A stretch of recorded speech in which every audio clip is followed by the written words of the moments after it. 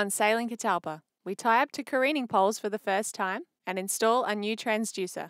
So I just got a phone call from the Indonesian consulate. Our visas are ready to pick up, so the kids and I are going to go into town and pick up our visas. We applied for a 60-day social visa, which took about a week to process. You can do visas on arrival into Indonesia, but we weren't sure that we could get the 60-day visa, so we opted to do it at the Indonesian embassy before we left. So something arrived in the post yesterday. What was it? Oh, what have we here? We have an Iridium sat phone. So thanks to some very loving people in our lives, they very generously bought us an Iridium Go. So that's amazing. It's going to be so helpful having internet and having weather. Oh, the weather's going to be amazing. We'll actually know what's coming. Yeah, we don't have to guess. 3-day forecast on a 7-day passage, it doesn't really help. Yeah, so we're very, very grateful right now, and we're very close to leaving Darwin. Should be within days, hey Captain? Yep. We got our visas yesterday, so we're all good to go. We've just got to let Border Patrol or Customs know when we're leaving, and we're good. So today's jobs install. Oh, look at that. Iridium Go. It was actually on our list, but it wasn't in our budget. So, as Sarah said, some loving people helped us out a lot there. Yes. And we're so very grateful. And you guys can also, we'll be able to leave a trail. You'll be able to track us. So we don't know how that all works yet, but I think we'll be able to put up on our website or somewhere, maybe on Facebook, where we are. Obviously, it comes with an external antenna, which will be this. That'll be mounted outside, so I can leave the actual Iridium head unit inside mounted, and we'll have reception, as opposed to just having the unit on its own. And obviously, this boat, especially being 2 inches thick, doesn't like to send a message outside really easy. So yeah, that'll be handy. We'll put that outside, and we won't need to move this one back and forth. Just one thing I like to do with all the fittings and whatnot, just a little bit of that, and it just seals up, stops, you know, moisture, salt, whatnot getting in there. Self-amalgamating tape, brilliant. Even though it is out of the weather anyway, it's just one of those things you don't want to fail. The other night we had a bit of a clunk. We had a bit of rough weather here at the anchorage, it's a bit rolly. And our snubber, which was sort of a nice elastic one, sort of snapped on us. So it's just chafed away on our bow roller. So that one was good because it had an elastic in it.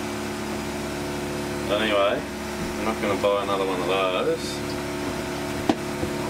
So I just had a bit of rope. So I've got that goes around our cleat. That there stopped chafing over the roller. And there's our hook. So that's our new one. So that's what I've been doing. So Lee and Bella are just going over to fix our tender. Our tender is falling apart. So they're going to go fix it.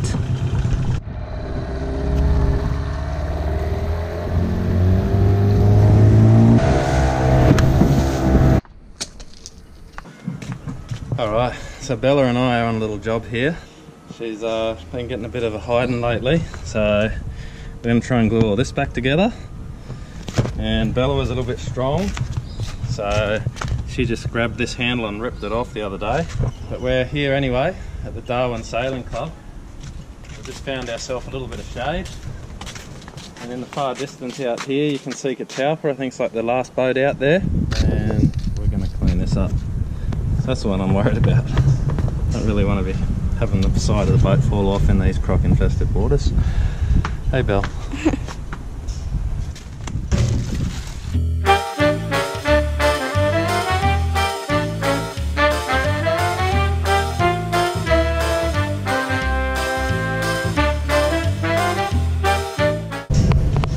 going on there, Belle?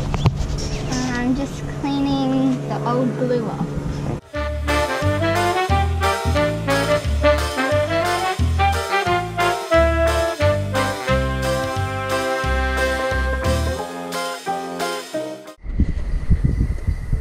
So this is after Dad has cleaned it all nicely.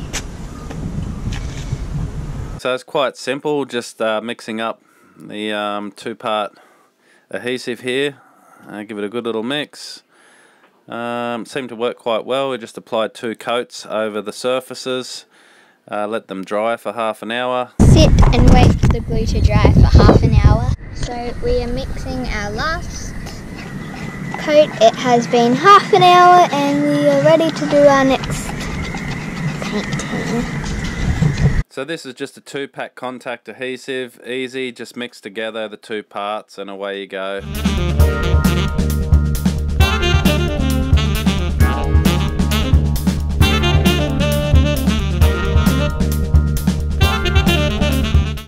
So we've just put this handle on. With the tubes inflated, we just press down firmly. And now for the final one.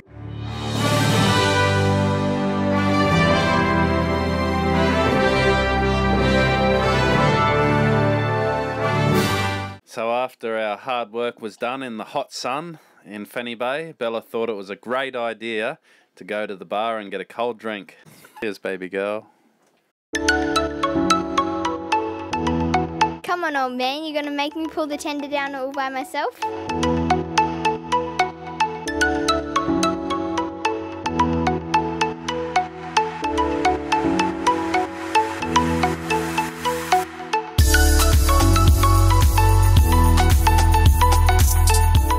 It is Tuesday morning and we're still in Darwin. You can see behind me there is no wind.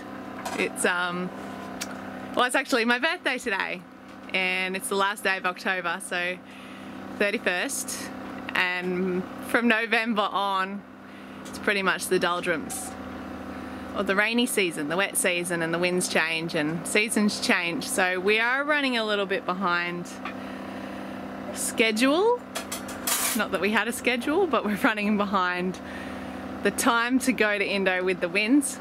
But so we're all ready to go. We've got everything sorted. We got our visas, we picked them up the other day, and we're just waiting now for some wind to go the right way. So I think our plan, there is supposed to be a bit more wind the end of the week, so we've got a few more parcels we're waiting on that should arrive today, tomorrow, hopefully, latest Thursday, and then we're heading off. So then we're on our way to Indonesia. Yeah, so today I turned 34. It's my 34th birthday. I don't know what they have in store for me today, but apparently there's plans to go and do something fun. I got breakfast made for me and they're now cleaning up, so that's nice. It's really hot. I think there may be a storm, but it's really hot. We're gonna go ashore and go do something fun for my birthday.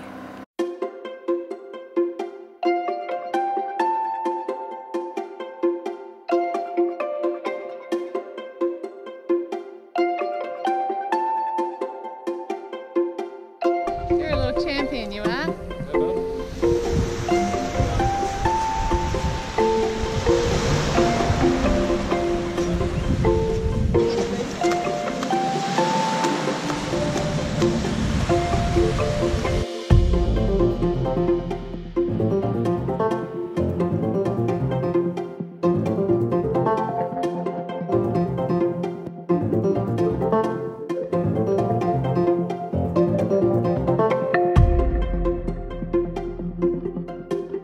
Happy birthday to you.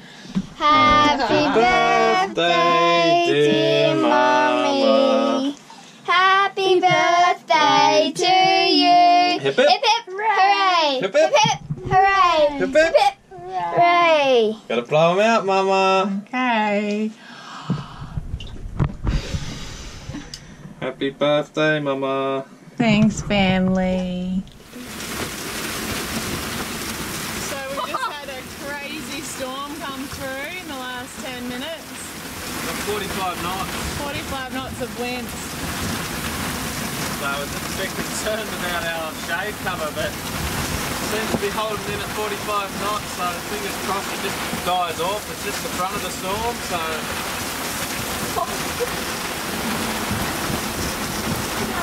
That much coming off the water. Didn't those behind that water? Hi guys, so it's Thursday and we are heading into town today. We've got an appointment with the border, what do they call? Border Force? Border Force. Border Patrol, I don't know. We're going to go get our passport stamped. So we're leaving the country. We are leaving Australia and we're heading to Indonesia in the next couple of days. So we're going to go and check out. Peace. So today we are just working on the boat because it is not raining and we're just doing all the touch-ups. So let's go see what everyone else is doing. Oh yeah. So Mum and Dad, Mum and Taj are just working on the side here. Just doing something. And me and Dad are going to be in the boat. And that's what he wants.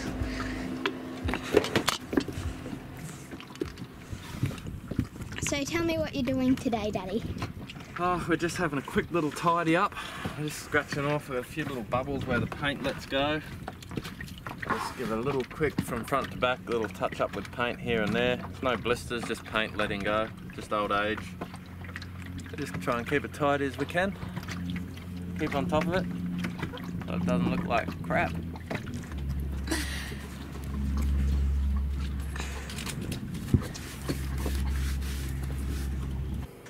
Okay, so one of the things before Indonesia that I didn't get around to doing was getting a filter for our diesel. So apparently through Indonesia you can get a lot of bad fuel. So I didn't get around to it, but Mayra and Simon off Red Dragonfly came over the other day and said, Lee, I think you'll need this for Indonesia. And apparently you get them off eBay. It's a 5 micron filter. So we pour any fuel through this first and obviously see what the quality's like before you put into your tank, sort of thing. Well, if it doesn't go through there, it's no good. And also we didn't have transport, so they went down to Bunnings and bought us some pipe and some fittings, end cap and a drainer, so that will actually sit into our fill port on the boat. And I'll show you once we put it all together. You put an end cap on, screw cap, and then it's all self-contained. But thanks guys. Yeah, cheers guys, that was really helpful. Hopefully save getting any bad fuel through Indonesia. Because when are we leaving, babe? Oh, tomorrow. We went to immigration, or what are they, Border Force yesterday, and we've got our passports cleared, or they didn't stamp them because they don't do that anymore. Yeah. The kids are really disappointed. They wanted a stamp on their passport. Anyway, we're ready. We can leave whenever we want. So we're heading off tomorrow. Hopefully we've got winds behind us. So here we have our little contraption that we made up at Fenny Bay. Pretty simple, just take off the fill cap, insert the unit into the hole, and if you've got someone to hold onto it, by all means use them, otherwise a little bit of rope, stop it swinging around, and open up the valve, and we remove the fill cap at the top here. I usually run a little bit of lanolin around the top of it, just stops it getting caught with the diesel affects the rubbers. We've got the 5 micron filter there. We pull that out of the tube and ready to fill. Fill to your heart's content. Job done. So just about ready to leave. Bella and Lee just got the outboard off the tender, so we're not going to leave the tender on, we're not going to leave the motor on the tender as we go across. So we're just going to put it on the rail, but we're getting ready, and as soon as we can we'll head off and start our passage. So last sunset in Australia. We leave Australian waters tomorrow.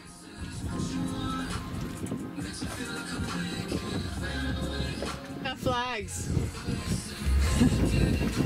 So we have two options. This size or gigantic. I just clicked on the 40 to 50 foot size boat. I don't have to use this as a bed sheet or not. So Lee ordered the Ensign flag online, and we got it today, and it's pretty big. You got to fly a red ensign flag. No, they say either red or blue. Don't have to. Yeah. A certain size. A little confused, but yeah, we don't have anything in between. We've got a little one, or we've got a giant one. And today we're actually leaving Australia, so it's a really exciting day. We're leaving Darwin and heading to Indonesia, Kupang. So we should be approximately, I think it's 450 nautical miles over, and yeah, we're guessing it's going to take about 5 to 7 days. So depending on winds and things like that, it is the winds have changed and it's kind of dropped off, so we'll have to wait and see. So we just had some really lovely people drop over. Rebecca and her dad came by to say hello. They live here in Darwin, and Rebecca dropped off some things for the kids, which is really sweet. Yeah, so that was really nice. It was really nice to meet you guys, and we wish we were kind of hanging around longer so we could have chatted more and you guys could have come and had a look at Catalpa. But yeah, we just wanted to say thank you for that. We head off around lunchtime, hopefully. Fingers crossed. So we were just really excited, and everything's kind of been against us, and we finally got to the point where we were like, let's go. Let's leave Australia, let's head to Indonesia, and everything else will work itself out. And Lee just went to turn the motor on and didn't go again. So I don't know what we're doing. Just feel real crap. So I just woke up. Yesterday the motor wouldn't start, and we were all a bit devastated. And then it started, and we're not sure. Lee knows it was related to the solenoid, but we hadn't started it for like a week, so maybe it just sat and just needed to go again. But yesterday we had a bit of a panic, thinking, you know, should we be going? Should we be getting a spare solenoid or a spare starter battery? Or what is it? Star motor.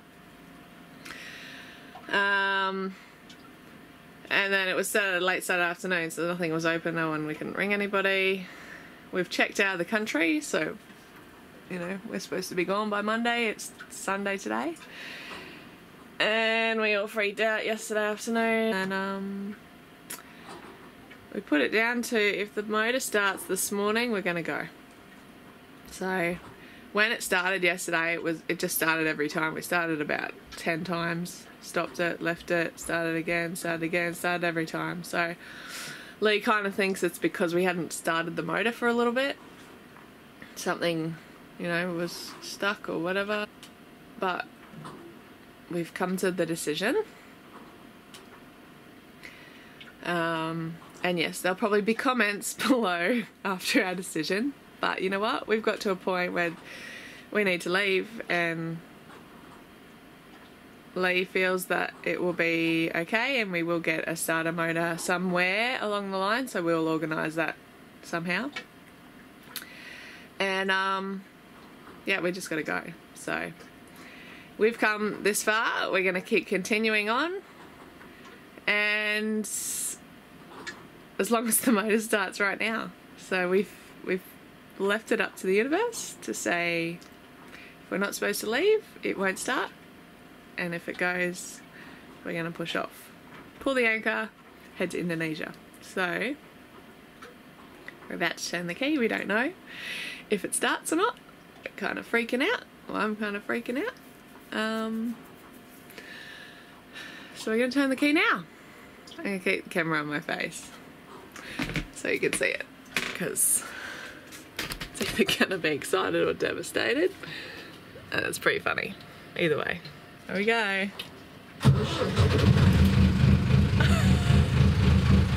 Yes! We're heading in though! It all comes all thanks to you all.